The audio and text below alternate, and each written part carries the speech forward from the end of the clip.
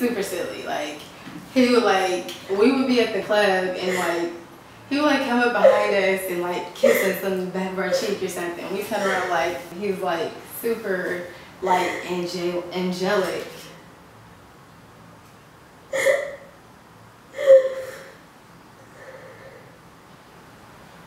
This was written on Skylar's MySpace page 3 days after he was killed.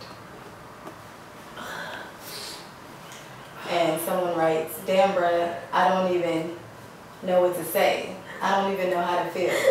I want to kill everybody, but I don't have nobody to kill." That's some real shit too. I remember I was just with you and you told me to stop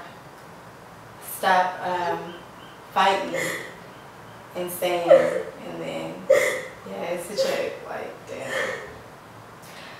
But yeah, so that's the trip, the way that social networks come into play with this now. Yeah, I think San Francisco definitely is, you know, it has its hidden pockets, hidden poverty pockets, we call them. And within them, there's like some real health disparities, and violence, gun violence is definitely one of them. But it's just a trip to see like the disproportionate amount of guns, access to guns, opposed to the school districts. It's like,